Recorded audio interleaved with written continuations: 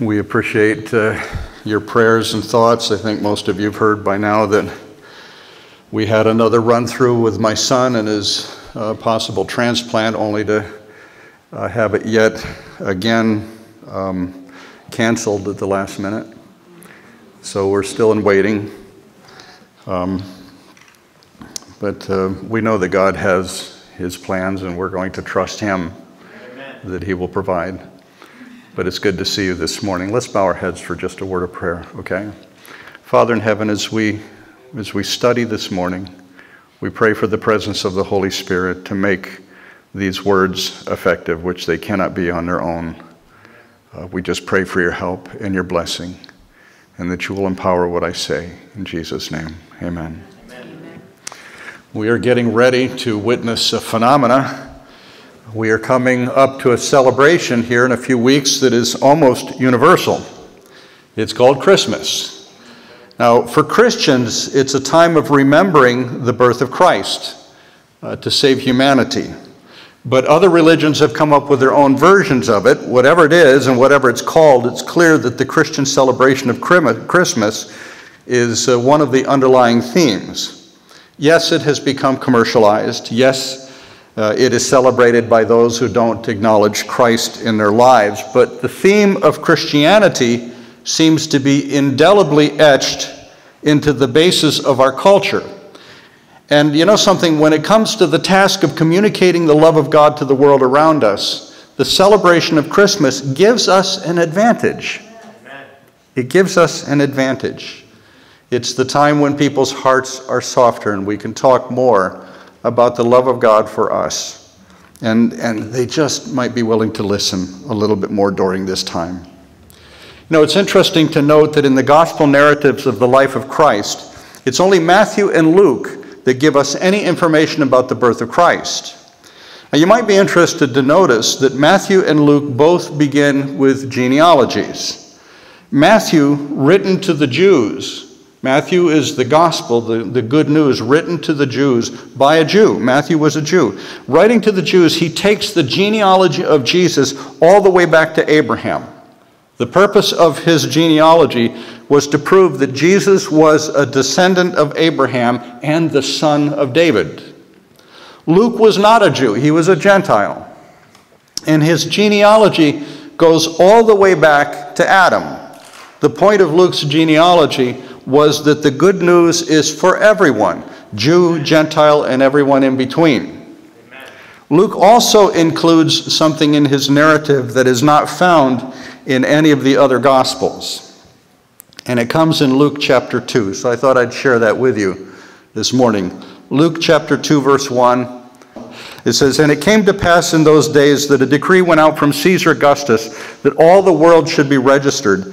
This census took place while Quirinius was governing Syria. So all went to be registered, everyone to his own city.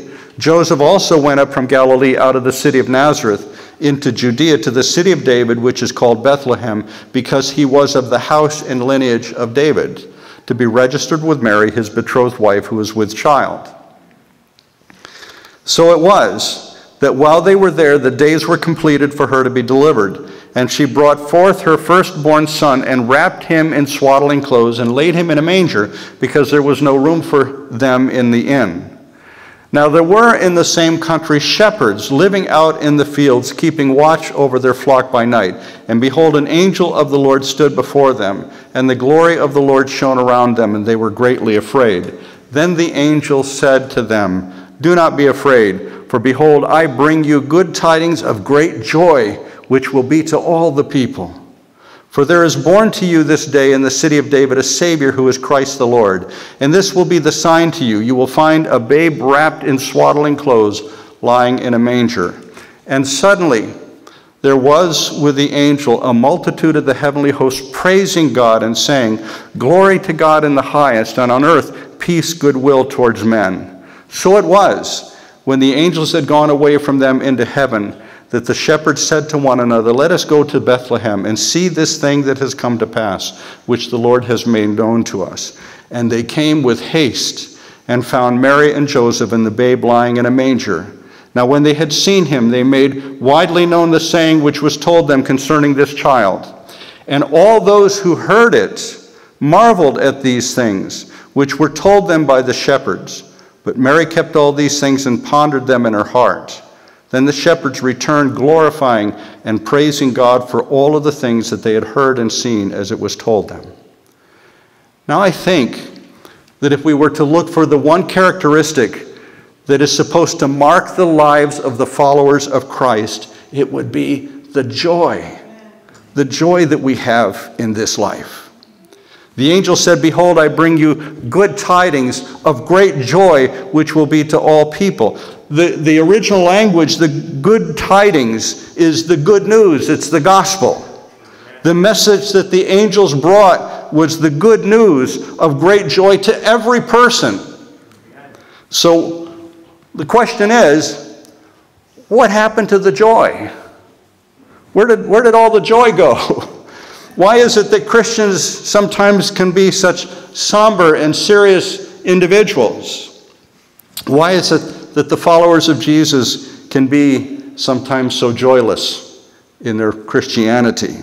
You know, early in my walk with Christ, I had an experience that was really an important lesson to me. You know, when I first became a Christian at Union Springs Academy, I was a rather somber soul.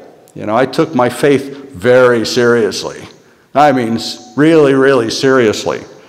I was always lamenting my sinfulness and my failings. And one day I walked into another guy's room at the dormitory at that school that I was at, and I said in rather mournful tones, "I am so glad I am a Christian." And he turned around and looked at me and said, "Well, you sure don't look like you're very glad to be a Christian." You know, he says, I've seen a lot more joy out of people who had no religion. And I realized that he was right. I've come to the conclusion that there are two things that can rob us of the joy that we're supposed to have in Christ. And they are really opposite problems. The first one is we don't understand what the gift of life means to us. And the second is we don't understand just how much we are loved. A few years ago, I received an issue of a magazine called Leadership Magazine. Anybody familiar with that at all? Leadership Magazine, it's a journal for Christian leaders that's published by Christianity Today. It always had really great cartoons, and I think most of the pastors that I knew that subscribed to the magazine loved it because of the religious cartoons that were in there, like the one that showed the two deacons standing there, and there's, you know, a pile of dust and ashes on the floor in the foyer of the church, and a clerical collar sitting on top, and somebody says, "Boy, that's the worst case of ministerial burnout I've ever seen in my life." But anyhow, there was an article called The Postmodern Generation. Postmodernism is what came after the modern generation. Now, that probably sounds like I'm stating just the obvious, right? But for those of you that have been around for a while, you remember when the goal was to be modern. It was new and it was exciting to have a car that looked like it could actually fly to the moon, you know? And there were those cars that had the big fins, right? You know, my sister had a 57 Plymouth four-door that my father bought for her, and she hated that car. It just, you know, you see, you know, Plymouth at the time thought if fins worked for Chevy, then really big fins would work for Plymouth, you know. So they had these big fins on this car that was just like something that looked like it came out of the original, you know, the original sci-fi movies or something, but it had huge fins. Now, we were always striving for the modern. Scientific discovery was critical to the development of our society. But scientific discovery had an unexpected effect on the way people thought. Things that had been seen as absolutes in society, in the light of scientific research, didn't appear to be so absolute. Technology was quickly changing established values, and the idea that there are truths that apply to everyone was coming into question. The postmodern generation is suspicious of absolutes. Now, the article that I read in Leadership says that one of the issues affecting the postmodern generation is that for so long, parents wanted to instill a sense of self-worth and positive self-image in their children, and they have succeeded so well that those same children hardly understand why they need a savior. They don't feel lost. They don't struggle a whole lot with guilt. They have been handed, in some cases, an attitude of entitlement, that they have a right to the good things of life. Now listen, I'm no expert on how to raise emotionally healthy children, but I know that destroying our children's sense of self-worth and self-esteem is not going to achieve for them what we wanted to achieve. Shaming our children into compliance ultimately is destructive to what we're trying to achieve. But there are absolute truths. There are some things that are absolute. And here are some that I have found, that I have thought a lot about. There's 3 of them. First one is, everyone wants to live. Unless there's something wrong with us, we reach out for life, we fight for life, we strive to protect life. Life has value. That's principle number 1. The second principle is this: we want to be loved. From the moment we're born, we need to be loved and cared for. Do you remember that first time you held your baby in your arms and that baby looked at you and looked into your eyes with some kind of recognition? There was a question in that look. The question was, do you love me? And am I safe in your arms? And even when that search for love has been damaged, the natural tendency of the child will be to reach out searching for that love. And that's the reason why a child savagely beaten by their father will reach out to be picked up by that same father when he shows up at the hospital later on. Love is the universal hunger of every beating human heart. And the third one is this. The third is an undeniable universal truth, and that is that death stalks every one of us. Everyone reaches for life. We strive for life. We fight to live. But death will ultimately claim every one of us.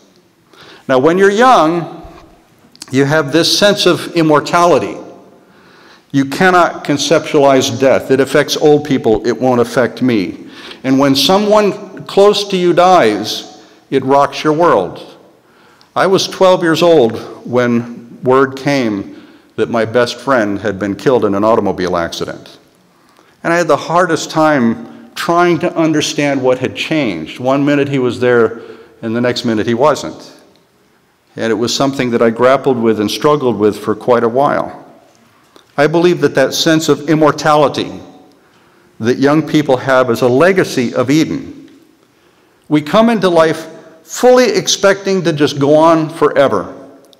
And when something tragic happens and a young life is cut short, it takes us all by surprise. From the moment of birth, death stalks every moment, and yet we are surprised when it finally strikes. It betrays the fact that it is hardwired in us to live. Death is an intruder. But if life lasts long enough, if time lasts long enough, it will claim everyone in here today. I've always thought, and I've said it before, that I believe that one of our greatest assets is our belief in the understanding of the great controversy, the struggle between good and evil.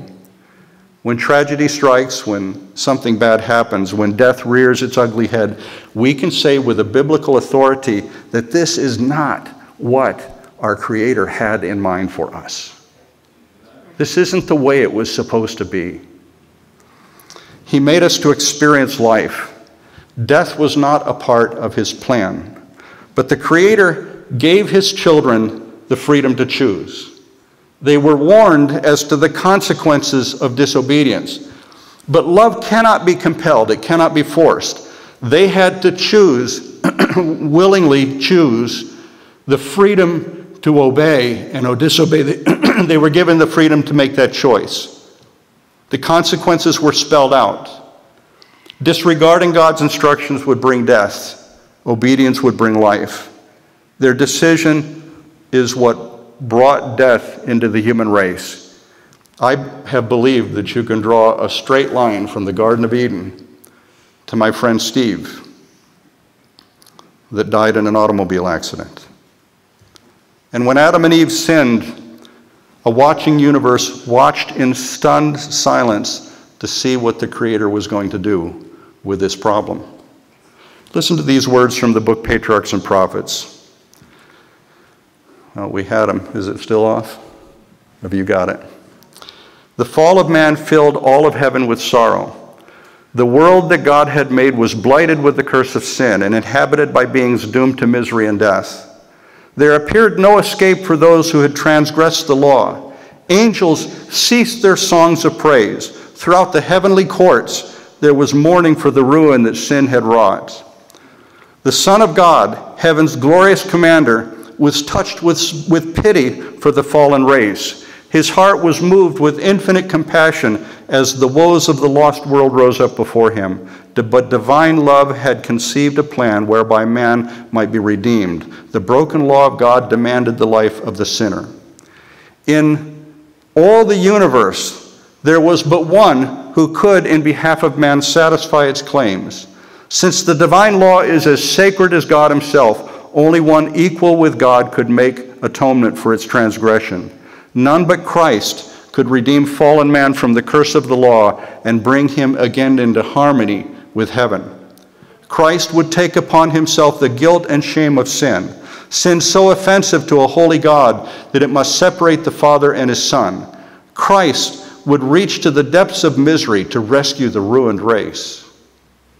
It goes on to tell us that when the plan of salvation was finally revealed to the heavenly hosts, that they were overwhelmed by grief. Many of the angels offered themselves to pay the price for the sin of the human race, but an angel's life could not pay the price for sin.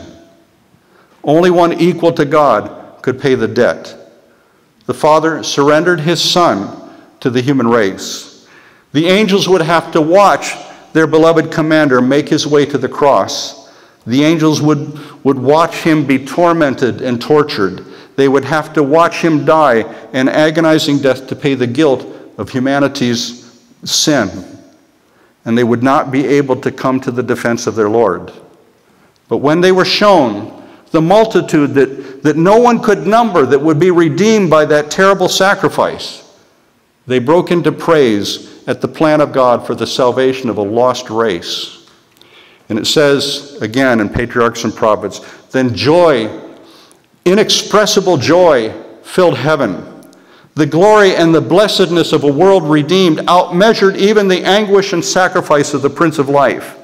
Through the celestial courts echoed the first strains of that song which was to ring out above the hills of Bethlehem. Glory to God in the highest, and on earth peace, goodwill towards men. With a deeper gladness now than in the rapture of the new creation, the morning stars sang together, and all the sons of God shouted for joy. In the fields that night, when the shepherds were tending their sheep, they had no idea that not far from where they were, the redemption of the human race was being worked out. A baby was born that would bear the weight of sin on his shoulders. It was a baby born for one purpose, and that was to die as a sacrifice for the guilt of the human race. I believe that if we truly understood that connection between the baby's birth and ourselves, we would spend every day rejoicing and praising our Creator. Here's what I know. From the moment Adam and Eve sinned, the human race deserved death. They didn't deserve to draw another breath. If that is so, then I don't deserve to be here. I didn't deserve to draw even my first breath. It is an act of the mercy of God that any of us are here at all. When I truly understand that point, then I begin to understand why every day is a gift. Every day of life is a reason for joy. Hebrews 2:14 says, since the children have flesh and blood, he too shared in their humanity, so that by his death he might break the power of him who holds the power of death, that is the devil, and free those who all their lives were held in slavery by their fear of death. Do you remember that I said three things? First of all, everyone wants to live. That's what we were made for, was life. Second, that we want to be loved. And third, that death stalks us from the day of birth on. The good news of great joy to all people is that Christ came to restore us back to what he designed us for. He came to restore us to life, not just for a few short years, but for eternity. He designed us for life lived abundantly. And in John 10, verse 10, it says, I have come that they may have life and that they may have it more abundantly. Heaven waits for us. Heaven waits with all of its joys, with all of its discoveries. Eternity is ahead. Remember that I said that we all want to be loved. Through ceaseless ages of eternity, we will live in absolute wonderment of a love that was willing to sacrifice everything for us. You know, one of the most amazing statements in that book, Patriarchs and Prophets, is this one that simply says this. It says, oh, the mystery of redemption, the love of God for a world that did not love him. Who can know the depths of that love which passes knowledge? Through endless ages, immortal minds seeking to comprehend the mystery of that incomprehensible love will wonder and adore.